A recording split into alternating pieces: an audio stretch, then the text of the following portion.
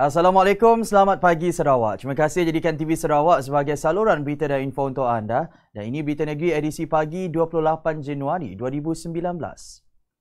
Pantai Tanjung Kembang dekat Kabong, Sarawak kini dinaiktaraf bagi menambah baik kemudahan pelancongan memandangkan pantai tersebut kini semakin menjadi tumpuan pengunjung.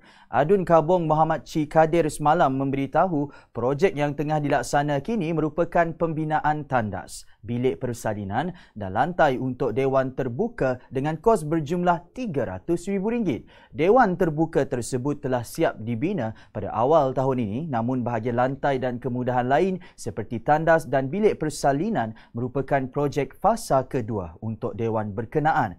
Dengan siapnya projek naik taraf berkenaan kelak, dewan terbuka tersebut akan mempunyai kelengkapan yang baik untuk tujuan penganjuran acara dan juga untuk kegunaan pengunjung yang datang ke situ.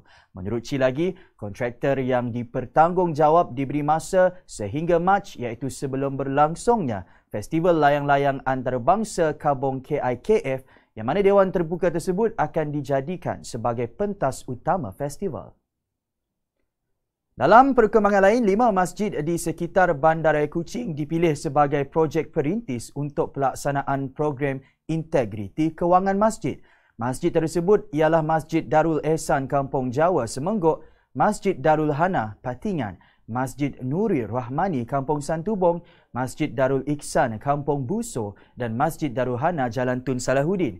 Yang di-Pertua Majlis Islam Sarawak, Datuk Misnu Taha berkata, program itu merupakan langkah tepat bagi memastikan pengurusan kewangan masjid dan surau dapat diurus dengan sistematik. Justru semasa majlis menandatangani MOU bagi program Integriti Kewangan Masjid itu, beliau berkata, kerjasama antara Bank Rakyat dan Masjid Islam Sarawak ini dapat membantu pengurusan masjid dan surau mematuhi standard pengurusan kewangan, memandangkan institusi keagamaan ini adalah lambang perpaduan ummah.